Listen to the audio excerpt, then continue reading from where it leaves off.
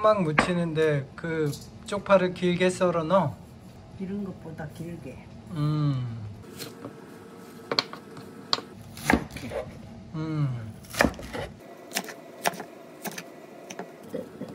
청양고추? 청양고추 넣어야지.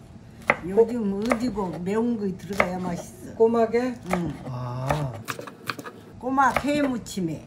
회무침? 식초 쳐서 회처럼 꼬막을. 아, 살짝 데쳐서 꼬막을 데쳐? 알 다 까가지고. 데친 것도 회라고 하나? 그럼 데쳐도 오징어는 데쳐서 회 안. 아, 꼬막에 무채를 썰어 넣어? 조금만. 시원하게? 얇게.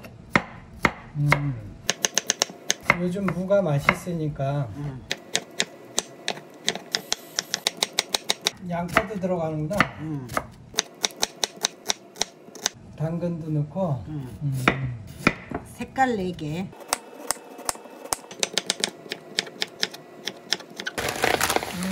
꼬막 씻어야지.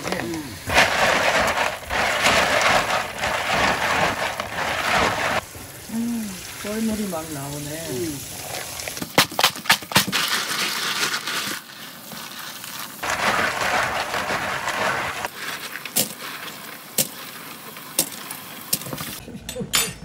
물이 팔팔 끈다. 물을 좀 부어줘야 돼.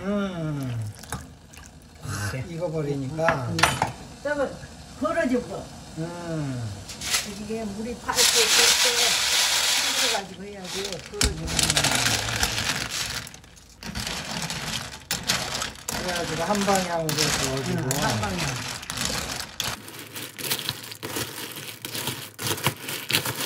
근데 이제 막 열리는 것도 있어. 그러니까 자꾸 흔들어가지고 안 열리게. 바다에서 건져서 막 삶으면 안 벌어져. 싱싱할 때. 이제 뽀얀 물이 나오네.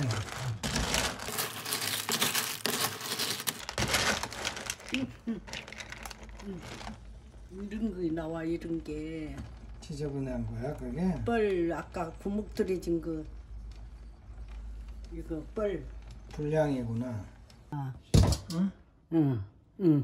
뻘. 우와, 이런 걸 잘 골라내야지. 잘 골라내야 돼. 모래가 씻겨. 근데 이 물을 깔아앉혀가지고 버리지 말아야 돼. 꼬막을 까가지고 그 뻘이 들어있기 때문에 모래가 여기가 있어. 그러니까 이 뻘물을 버리지 말아야 돼. 한 번 흔들어내야 되겠다가. 이 물을 받쳐내야 되겠다. 이따 써놓게. 아까 모래가 습히니까 헹궈야 돼? 헹궈야 돼. 까가지고. 끓는 물에다가? 이거 그러면 모래가 씹혀. 빨리 이렇게 해야 돼. 그런 게 들어가면 안 돼.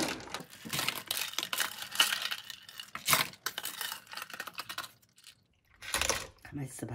이제 이랬어. 깔아내나 보자. 뻘물이 이렇게 나오잖아요. 아까 그거 하나 때문에? 이렇게. 이렇게. 그러니까 이 물을 받쳐놨다 한 번 흔들어내야 돼. 까가지고. 요. 먹겠니?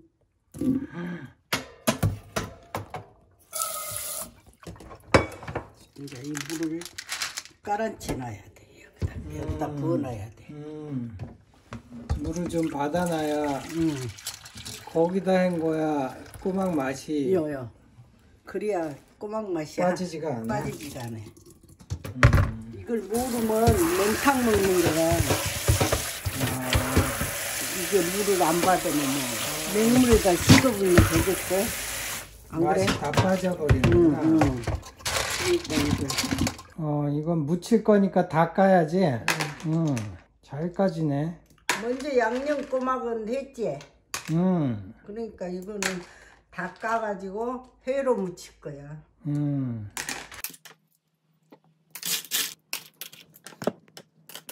이런 뻘도 있고 그러니까 물로 삶은 물에 언제나 삶은 물을 받아놔야 돼.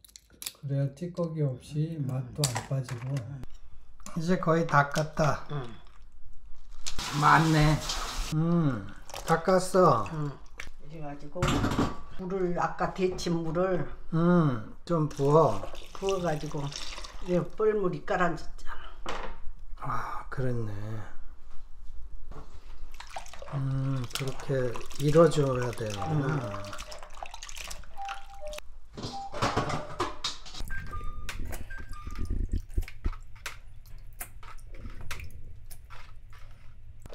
이제 이걸 버려야 돼.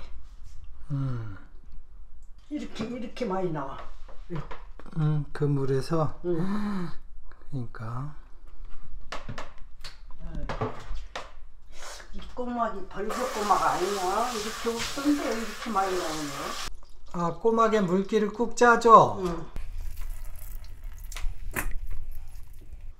물기를 짜내고. 식초를 쳐줘. 여기다. 식초.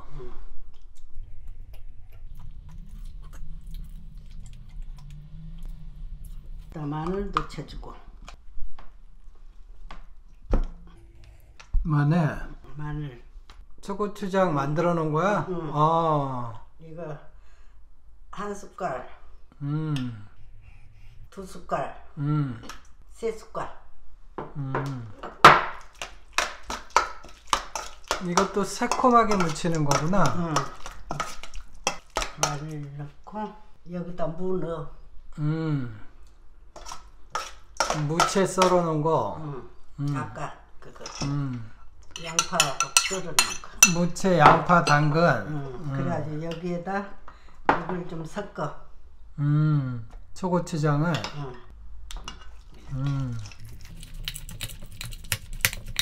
고추가루.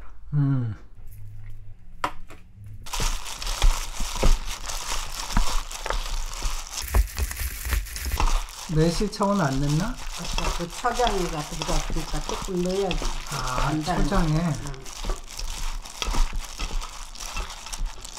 파 이거 청양고추. 파, 청양고추, 홍고추 썰어 놓은 거.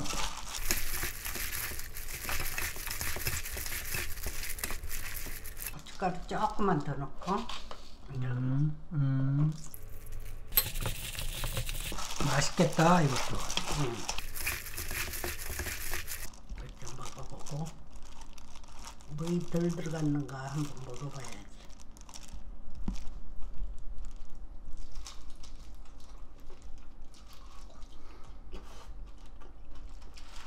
맛있지? 맛있는데 맛있어? 알았어.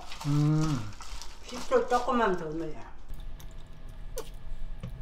더 새콤하게. 가만있어. 단맛도 매실. 좀. 깨. 깨를 듬뿍 넣고. 너무나 맛있어. 너무나 맛있어? 이거 해먹으리래. 한번 먹어볼래? 아니, 왜? 이따 먹게. 아니 한 번만. 아, 간봐. 너무 맛있어. 정말이야. 웃고 있네. 여기다 담아야지. 맛있겠네.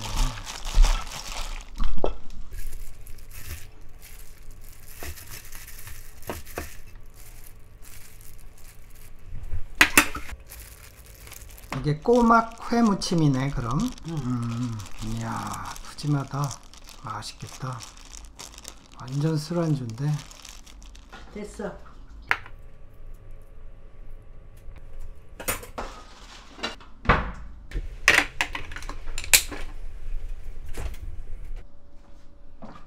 여기다 물기를 빼야.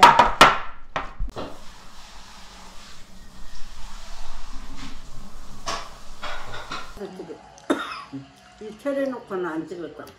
아이고, 아까